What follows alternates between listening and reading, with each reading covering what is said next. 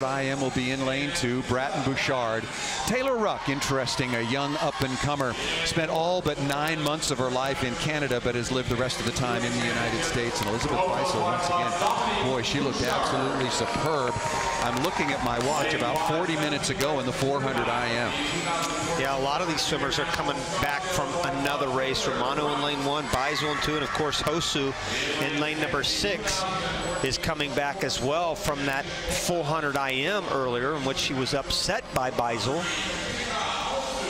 And she's coming back now about 45 minutes ago. Not long. Enough time for these athletes, though, Paul. It doesn't take much time. We've seen Missy Franklin. Even on the 400 IM. Nah, these guys are used to it. I mean, these athletes are so finely tuned, and they do these kinds of things so much at so many different meets, especially Hosszu.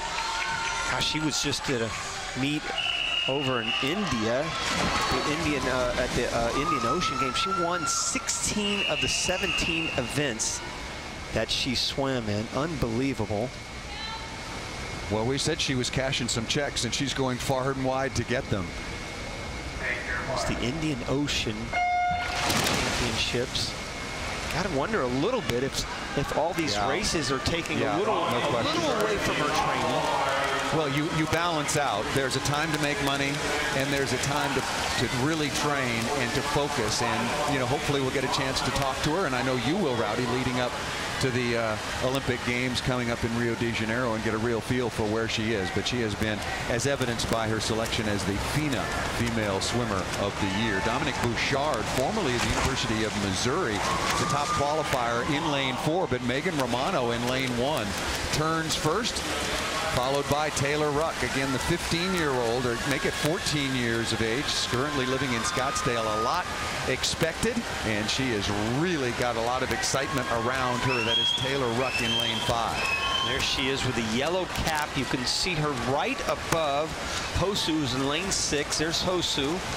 Romano, the early leader, is way up there on the top. Beisel right next to her. This is a race where, because of these swimmers coming back from swimming that 400 IM, especially Beisel and Hosszu, maybe sitting back just a little bit to kind of get that feel for the water back after you've been out. You're tight, your muscles are tight, and you're trying to get a feel back. And boy, Ruck is one of those youngsters who has a great story behind her. Parents are Canadian, even though she was born in Canada. Her brother was actually born in the U.S. She's got a 12-year-old brother. There she is, the yellow cap. And look at her go, Paul. She's tough right now. 50 liters left to go. She's in the lead. And some of the favorites, at least by reputation, maybe the 400 meters did take a little bit out. Beisel coming on in lane 2, but Taylor Ruck, again, the 14-year-old, is really moving out. And this would be a notch in her belt. No doubt about it.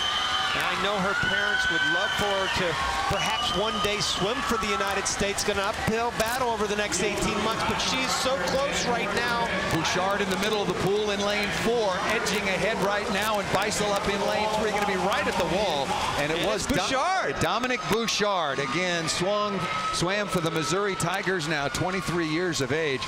And what a fabulous swim over the last 50 meters, because the youngster, Taylor Ruck, in lane 5, to my eye, Rowdy, and obviously I'll defer to you, had about a half a body length lead. She did. Coming into the home stretch. Yeah, she had that half body length at the 150, and still with about 10 meters left, it certainly looked like she had that lead. There's the start right now. You can see how she gets back. That was Katinka Hosszu, who, by the way, faded to 6th place. There's something definitely going on there. There's no reason for her to finish that low. Something must be wrong. But here's the 150 turn. Romano way up there in lane number 1, who ended up fading to 5th. But there's that lead for that young 14-year-old swimmer from Scottsdale, Arizona, and here she is. You thought, and you said it, look, you thought for a second she might have this race, but all of a sudden Bouchard in 4, and then Beisel, the 2 veterans, come in and just nip her. 13/100ths of a second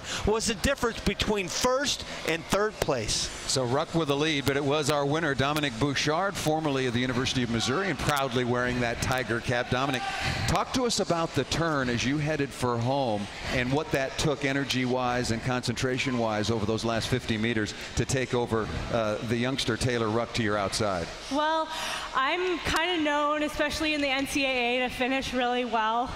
And so with my training this year, I've been doing a lot of distance work at Missouri. And so I knew I had some left in the tank to definitely finish. And I definitely saw the girls beside me, and I was like, you really can do this, and got my hand on the wall first, so I'm pretty excited about that. At 23, Dominic, can you think back to when you were 14 years old and what must have been going through Taylor's mind as you were coming home? Oh, definitely. I mean, I'm sure I was in that position when I was 14 too, with the older girls back then, and it's awesome to see the younger girls coming in and swimming that fast right now at this time in the season, and I'm sure she's going to have a great future. That's a great time and a good race. Thank you very much. Dominic, congratulations so very much. And take a look, take a snapshot of this